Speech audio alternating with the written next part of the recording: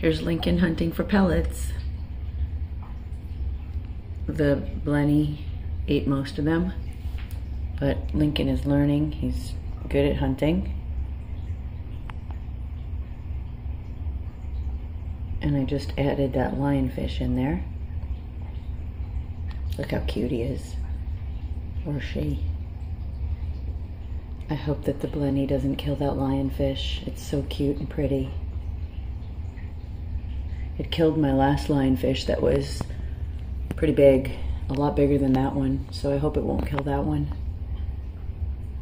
There's the eel hunting. It likes those pellets. It likes shrimp more, but when it doesn't have shrimp, it enjoys the pellets.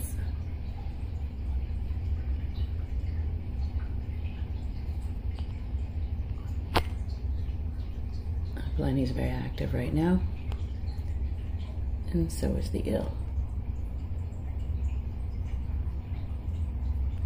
I hope they'll all get along now. The blenny has gotten out of its dating phase.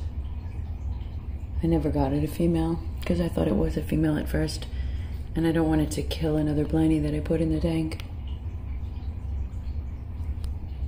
It's a bully. As I said, it killed the other lionfish.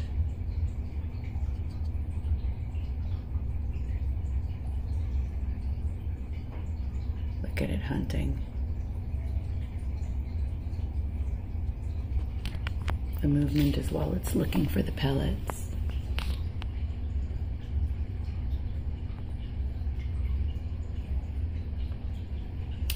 I think the blenny taught the eel to hunt for pellets, and hopefully the blenny and the eel will then teach that lionfish.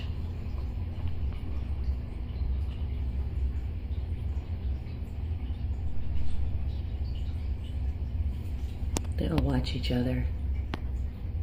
Fish are a lot smarter than people give them credit for being.